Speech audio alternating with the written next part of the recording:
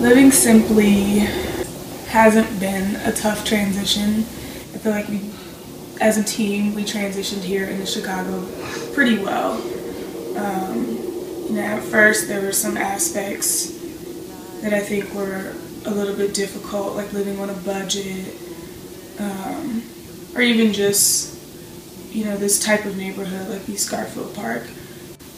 So I would think a challenge with living simply is, as a team, intentionally pursuing to find more ways to continue to live simpler.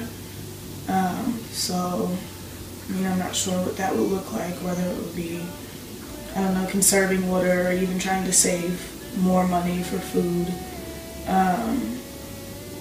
But yeah, just always trying to continue to live simpler and really trying to question what it is in your life that is in abundance, that you would need to clear out to make more room, to be able to fill your heart with God, to be able to strive more after God. So just always constantly trying to think of things that are filling up our time in our lives, that are hindering us from seeking God.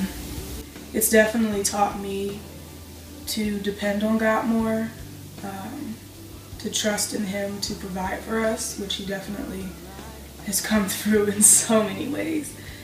Even from things that we've gotten so many free meals, like people have cooked for us or bought things for us or given us rides places.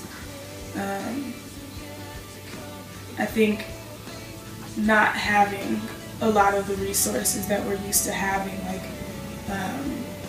money all the time or having a car,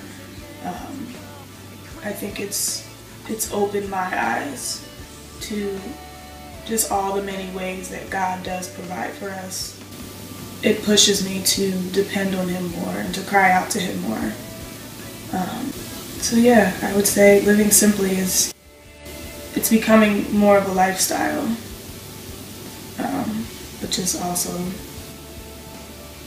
trying to seek God in that, in listening to Him of ways that we can be even more simple.